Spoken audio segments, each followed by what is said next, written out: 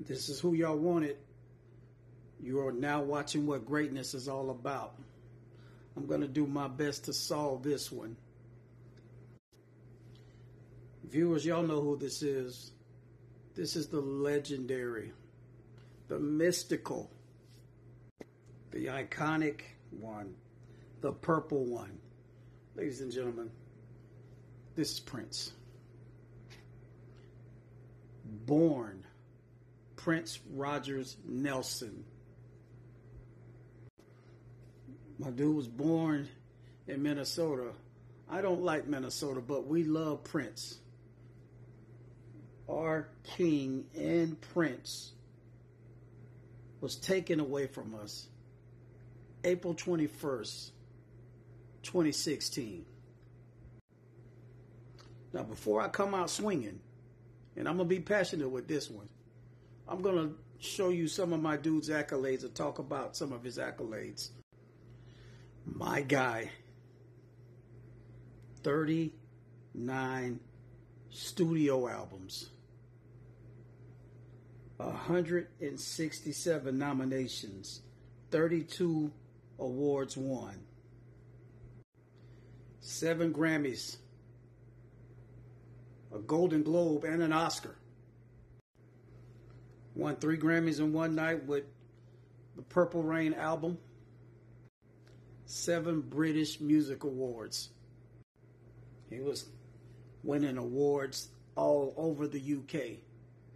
Had the highest grossing tour in 2004, selling $1.4 million of tickets for the tour. I believe that was the Musicology tour. Somebody correct me if I'm wrong. Man, as far as musical talent goes, just off sheer talent, I think he was the best. And it shouldn't be no argument. Did you know this man played 27 instruments on his first album? This dude was so great, but his talent and his arrogance just rubbed people the wrong way. You know your arrogance is a step above anybody's when you rub Rick James the wrong way.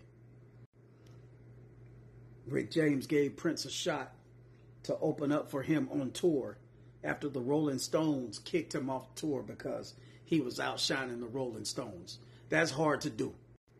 Both were cocky, both were arrogant. Y'all know this didn't go well. Both cocky, arrogant, and flamboyant. Tell you the truth, Prince was kicking Rick James's butt, but he had to work for it because Rick was killing him on tours that he asked Prince to open up with him, and they didn't even remember Prince when Rick James got out there. But something happened to where Rick got jealous and started hating on him because they started becoming rivals on and off the stage, and I'll show you what I'm talking about.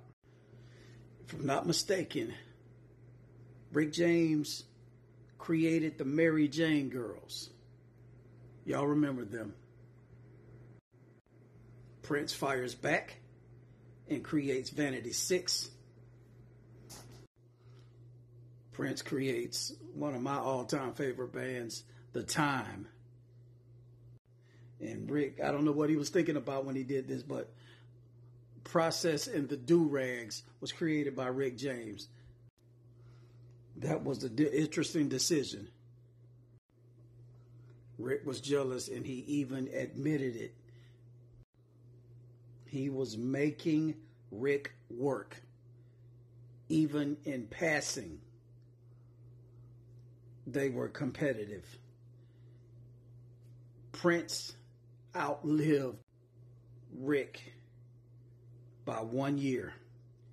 Rick was 56 when he passed away. Prince was 57 when he passed away.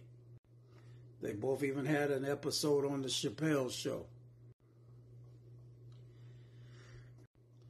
I'm going to stop it right there because I don't want to make this too long, but I need y'all to repost and share.